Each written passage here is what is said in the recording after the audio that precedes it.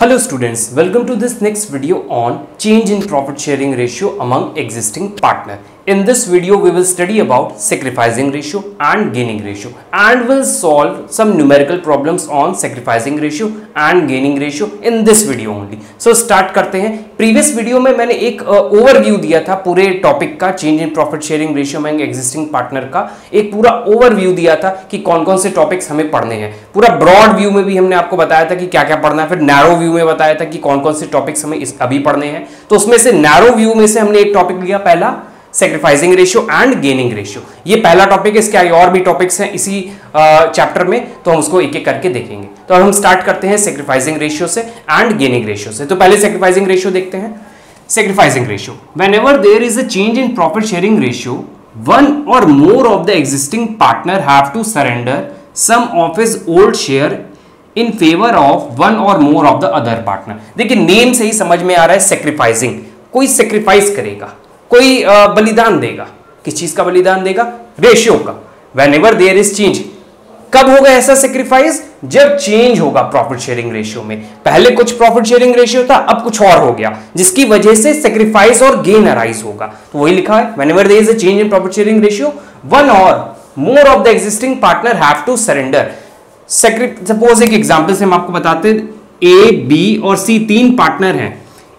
इन्होंने क्या किया, अपना प्रॉफिट शेयरिंग रेशियो चेंज कर लिया. पहले कुछ था, अब उन्होंने कुछ नया बना लिया. तो क्या होगा इस केस में? हो सकता है इसको गेन हो जाए, इसको सैक्रिफाइस हो जाए, इसको गेन हो जाए. कोई भी कंडीशन अराइज हो सकती है. हो सकता है दो लोगों को गेन हो जाए, एक को सैक्रिफाइस हो जाए. तो ये कंडीशन यहीं पे लिखी है. देखिए, वन और more of the existing partner have to surrender. देखिए यहां फर्स्ट केस में ये सरेंडर कर रहा है, इन दोनों को गेन हो रहा है, तो वही चीज है. लिखिए surrender some of his old share in favour of one और more of the other partner. अपना शेयर ये सरेंडर करेगा ए और सी में. तो ये ऐसा केस, तो बहुत सारे केस बनते जाएंगे. कभी ये सरेंडर करेगा इसके फेवर में, तो यही चीज क्या है? Sacrificing ratio. सरेंडर करेगा, जब सरेंडर करेगा तो सैक्रिफाइस करेगा. ये सैक्रिफाइस ही क्या है? सैक्रिफाइसिंग रेशियो है. रेशियो के फॉर्म में अब हमें निकालना है. जो पार्टनर सैक्रिफाइस करेगा तो उसका एक रेशियो होगा which is known as sacrificing ratio. Sacrificing ratio कैसे निकलेगा? अभी हमारे पास दो रेशियो है, old ratio and new ratio. Change होगा तो एक ओल्ड रेशियो होगा, एक न्यू रेशियो आएगा. उसी को लेके हम एक फॉर्मूला बना देंगे सैक्रिफाइसिंग रेशियो. तो देखिए क्या है, सैक्रिफाइसिंग रेशियो का फॉर्मूला है old ratio minus new ratio. एक पुराना रेशियो और जो नया रेशियो होगा उसको आपस में डिडक्ट करिए, you will get sacrificing ratio. अब आपके माइंड में क्वेश्चन उठ रहा है, जब नया रेशियो बन गया तो हम सैक्रिफाइसिंग की क्या जरूरत है? सैक्रिफाइसिंग रेशियो निकालने की जरूरत है. अब आपका क्वेश्चन है व्हाई सैक्रिफाइसिंग रेशियो? हम सैक्रिफाइसिंग रेशियो क्यों निकालें? देखिए, एक पार्टनर दूसरे पार्टनर को अपना रेशियो किसी दूसरे पार्टनर को क्यों देगा? ऐसा कोई करना चाहेगा? कोई नहीं करना चाहेगा. लेकिन कोई ऐसे सर्कमस्टांसेस अराइज होते हैं जब ऐसा करना पड़ता है. सपोज नया पार्टनर आ रहा है फर्म में. जब नया पार्टनर आएगा तो पुराने पार्टनर से कुछ शेयर लेगा तो पुराने पार्टनर सैक्रिफाइस करेंगे. क्यों करेंगे? क्योंकि वो आएगा तो वो कुछ पैसा लेकर आएगा, गुडविल का अमाउंट देगा.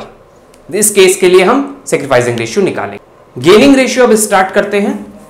Whenever there is change in profit sharing ratio, जब भी चेंज होगा प्रॉफिट शेयरिंग रेशियो में, न्यू रेशियो बनेगा. जब ओल्ड रेशियो चेंज होकर न्यू रेशियो बन जाएगा, वही चीज यहां लिखी है. वन और more of the existing partner gain some portion of other partner share of profit. जब प्रॉफिट शेयरिंग रेशियो में चेंज आएगा तो कुछ पार्टनर्स को गेन होगा, कुछ पार्टनर्स को सैक्रिफाइस होगा. एक इसके पहले वाले केस में सरेंडर वर्ड लिखा था, यहां पर सरेंडर वर्ड लिखा था. वो सरेंडर करेंगे, अपना सैक्रिफाइस करेंगे रेशियो. जब सैक्रिफाइस करेंगे तो क्या हवा में जाएगा? वो नहीं, किसी को मिलेगा ना जाके. वो मिलेगा जिसको, that is your gaining partner. उस मिलने वाले पार्टनर को जिस रेशियो में मिलेगा, that is your gaining ratio. This ratio of gain is gaining ratio. Very simple. Formula भी बहुत सिंपल है. Gaining ratio equal to new ratio minus old ratio. Sacrificing ratio क्या था? Old ratio minus new ratio. तो ध्यान रखिएगा opposite है. Y gaining ratio? हम गेनिंग रेशियो क्यों निकाले? अच्छा, गेनिंग रेशियो क्यों निकाले और सैक्रिफाइसिंग रेशियो क्यों निकाले? दोनों को डिटेल में समझने के लिए हम आपको एक टर्म पहले समझाना चाहते हैं, गुडविल. अभी हमने सैक्रिफाइसिंग रेशियो में जब क्वेश्चन किया था वाई सैक्रिफाइसिंग रेशियो, उस समय भी हमने गुडविल आपसे बताया था कि गुडविल की वजह से निकालते हैं, लेकिन डिटेल में नहीं बताया था. अब हम आपको यहां डिटेल में बता दे रहे हैं कि हम ये रेशियो सैक्रिफाइसिंग और गेनिंग रेशियो क्यों निकाल रहे हैं. तो देखिए, गुडविल मतलब पार्टनरशिप फर्म की मार्केट में कुछ वैल्यू होती है, 10 साल से मेरा बिजनेस चल रहा है, पार्टनरशिप फर्म है मेरी 10 साल से, मार्केट में मेरी कुछ इमेज बन गई है मेरी पार्टनरशिप फर्म की। अब उस इमेज की तो कुछ वैल्यू हो गई होगी ना, कुछ मॉनेटरी टर्म्स में वैल्यू आ गई होगी, उस मॉनेटरी टर्म्स को ही हम गुडविल कहते हैं। जो जनरल पब्लिक है, लेमैन है, वो क्या कहेगी, इमेज की वैल्यू। जो अकाउंटेंट है, प्रोफेशनल है, वो क्या वर्ड यूज करेगा, गुडविल। अकाउंट्स में, अकाउंटिंग में ये भी रिकॉर्ड किया जाता है गुडविल, मॉनेटरी टर्म्स में। ओके, तो गुडविल, अब ये गुडविल आपको समझ में आ गया क्या है। गुडविल की वजह से ही सैक्रिफाइसिंग और गेनिंग रेशियो निकाला जाता है। 3 पार्टनर है, सपोज ए, बी एंड सी। ए को सेक्रीफाइस हुआ, सपोज ए ने सेक्रीफाइस किया गेनिंग और सेक्रीफाइसिंग रेशियो की वजह से, और इन दोनों को गेन हुआ। इसने सेक्रीफाइस किया है, सेक्रीफाइस किया तो मतलब अपना प्रॉफिट जो है उसने सेक्रीफाइस कर दिया, उसको आगे उतना प्रॉफिट नहीं मिलेगा जितना मिल रहा था। सेक्रीफाइस करेगा तो उसको कंपनसेशन देंगे ना, ये दोनों कंपनसेशन किस चीज का देंगे, गुडविल का कंपनसेशन देंगे, गुडविल का पैसा उसको देंगे। This is the reason why we calculate gaining ratio and sacrificing ratio, क्योंकि उसकी भी तो मेहनत है 10 साल से वो भी तो पार्टनरशिप में है, जिसकी वजह से पार्टनरशिप की गुडविल वैल्यू बन गई है मार्केट में। तो अब उसने सेक्रीफाइस कर दिया कि 10 साल बाद सेक्रीफाइस करेगा तो उस 10 साल की मेहनत का कुछ तो मिलना चाहिए ना उसको, कुछ मिलने को ही हम क्या, कुछ मिलने उसको देने के लिए ही हम ये गेनिंग रेशियो और सेक्रीफाइसिंग रेशियो कैलकुलेट करते हैं। कैलकुलेट करेंगे तो उसका सेक्रीफाइस पता चल जाएगा, सेक्रीफाइस और जो गेनिंग वाले हैं उनका पता चल जाएगा। जिनको गेन हो रहा है वो कुछ पैसा गुडविल का निकाल कर सेक्रीफाइसिंग पार्टनर को दे देंगे। This is the reason why we calculate sacrificing ratio and gaining ratio.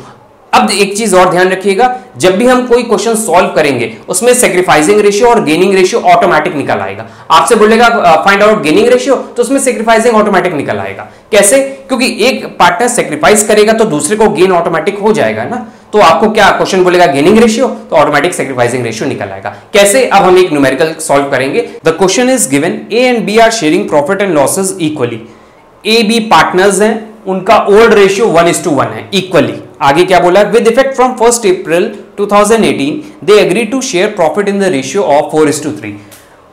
1 अप्रैल 2018 से उन्होंने क्या बोला, मेरा रेशियो हो जाएगा दोनों का 4:3। आगे बोल रहा है कैलकुलेट इंडिविजुअल्स पार्टनर्स गेन और sacrifice due to change in ratio. दोनों का गेन या सेक्रीफाइस निकालना है।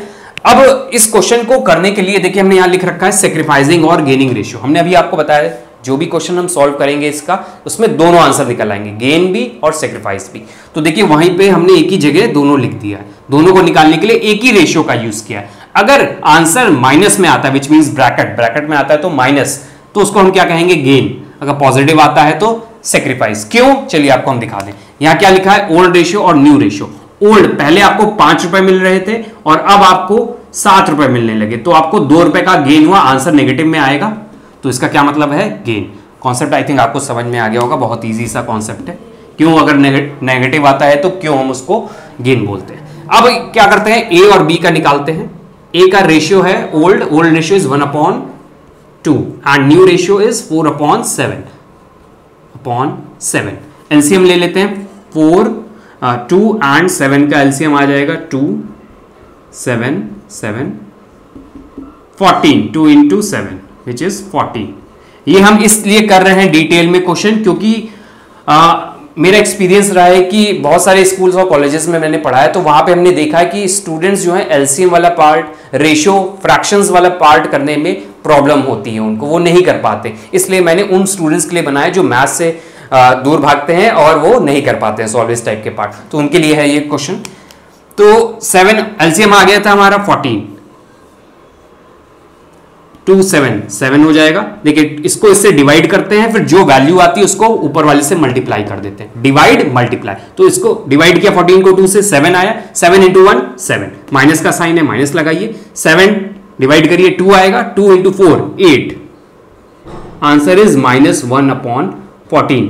नेगेटिव आएगा तो it means it is gain. अब इसी तरह बी का निकालते हैं। बी का ओल्ड रेशियो है 1/2 and new ratio is 3/7 equal to LCM I think अब आपको पता है 14। वही रिपीट करते हैं, 2 7 डिवाइड करेंगे 7 into 1 7 -2 3 6, अब आ जाएगा हमारा इसमें 1/14। तो ये देखिए पॉजिटिव में आया है, इट मींस सेक्रीफाइस, ये देखिए यहां पे लिखा था ना, ये क्या है, अगर नेगेटिव में आंसर आता है इट मींस गेन, पॉजिटिव तो सेक्रीफाइस। बहुत इजी क्वेश्चन है, बहुत इजी क्वेश्चन होते हैं इसके। आई थिंक आपको पूरा कॉन्सेप्ट समझ में आ गया।